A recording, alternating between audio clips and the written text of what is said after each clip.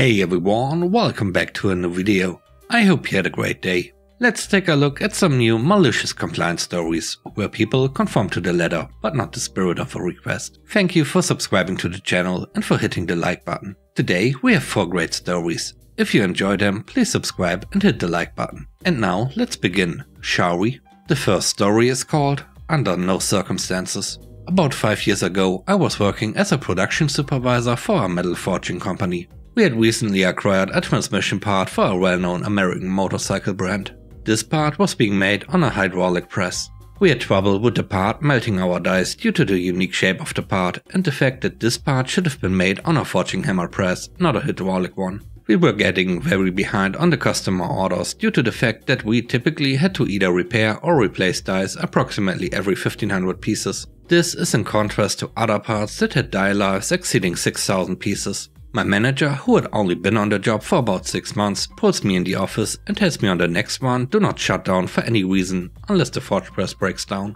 I tried to clarify that the dies would not last and I would have to stop the process occasionally to replace dies. He was emphatic that under no circumstances was I to shut down the process. He even went so far as to email me a reminder of this. Hopefully you can see where this is going. Over the next one we do not stop, even though my quality control guy is losing his mind over how bad the parts are. I tell him don't worry, it's all on me and my head, as he doesn't know about my manager's demand. We set a production record, even though maybe 1000 out of the 4000 pieces we produced are good. The next day, the plant manager and quality director pulls me into the office. It's explained to me that I'm probably gonna lose my job, due to the fact I blatantly allowed non-conforming parts to be produced. I asked if I could print an email for my defense.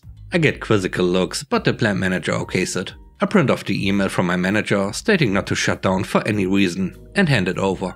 My manager gets reamed and I get a firm reminder that regardless of demands, we must assure quality over quantity. The only reason I was not terminated was the fact I was acting under explicit direction from my manager. The next story is called Expensive Cakes and Fine Wine. It was 3 AM in the morning and my entire family was asleep after a long ride back to our hometown. While having one of the most pleasant dreams that involved having expensive cakes and fine wine, I was rudely disrupted by the sound of our family's car alarm. My father went out to check out what happened.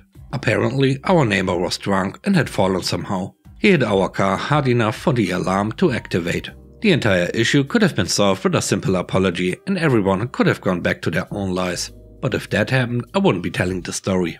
Our neighbor was known to be a rather proud person and had loudly declared a few times that no one had ever won an argument against him in the past. So it was not surprising when he decided to push the blame onto my father when he realized everyone in my house was watching him. My father tried to talk things out and asked if he needed help, but the possibility of a peaceful discussion was going down pretty quickly when we saw that our neighbor's face was agitated. None of us knew what was going on, because as far as we knew, our car was parked in front of our house and there was nothing wrong with that. It also didn't help that our neighbor looked like a centipede that lost 98 legs and could barely stand properly without trying to use our car as support. The conversation went something like this: "Are you okay? Do you need help?" The neighbor looks around. "Your car. I fell because of your car." I'm sorry that happened." "Move your car, or I'm calling the police." "Go ahead, my car is in the right place." While we were waiting for the police to arrive, his outburst had woken up nearly everyone in the vicinity of our small neighborhood. Our neighbor was loudly exclaiming how he was right and how my dad didn't know the rules here because he doesn't live here.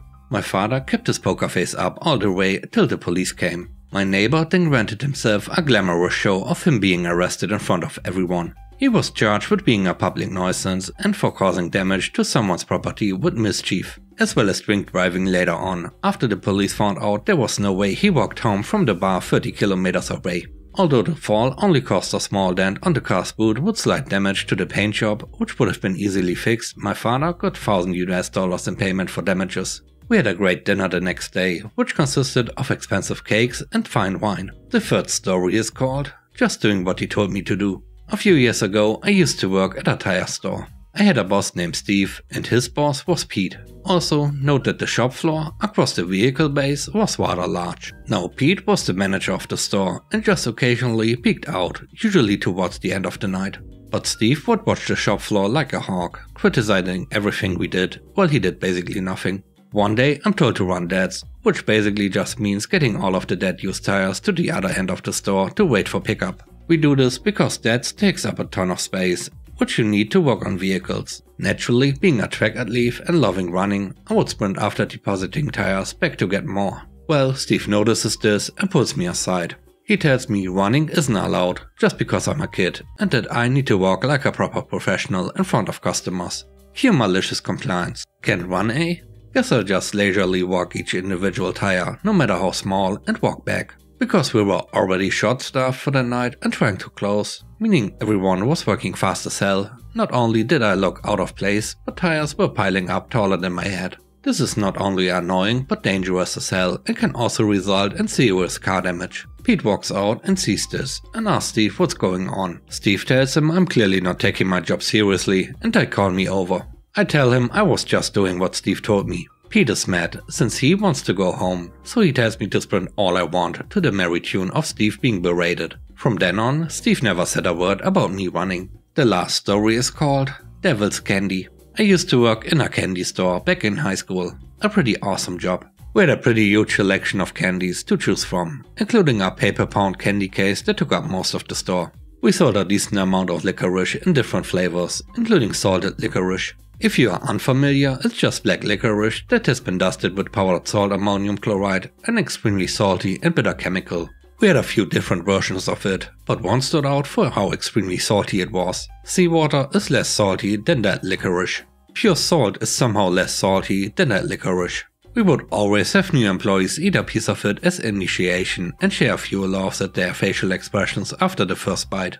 One day, an older man comes in and rudely asks where our salted licorice is. I guide him over to the licorice section and show him the choices we have. He immediately goes for the saltier than salt licorice coins. I try my best to dissuade him, explaining that this licorice is extremely salty, but he quickly turns on me. Young man, I've been eating salted licorice for my entire life. Just shut up and weigh me out a pound so I can get the hell out of the store. Cue the malicious compliance. I gladly weigh him up a pound of the salt coins and take him over to the register. I ring up his devil candy, hand him a receipt and take a step back. The old man starts walking to the door, but luckily takes a piece and pops it in his mouth before leaving. Oh my god, what in the hell is this? The store is now dead silent. He storms back up to the register and starts screaming at me. This is the absolute worst licorice I've had in my life. How dare you let me buy this? Get your manager, right now. You deserve to be fired for selling me this. Before I can even say a word, my manager quickly comes up to me and motions me aside. Sir, I was listening to your transaction and he made multiple attempts to talk you out of your selection. Normally I'd be more than happy to issue you a refund, but considering your language and treatment of my employees, I'm going to need you to get the hell out and never come back. The old man was so taken aback that he stormed out with his tail between his legs and we never saw him again. Turns out the only thing saltier than the licorice was his attitude. And now it's your time to shine. Let me know what you think about the stories. On a scale of 1 to 10, how would you rate the stories? I hope you enjoyed today's video. And I hope you have a great day. Stay safe. Bye bye.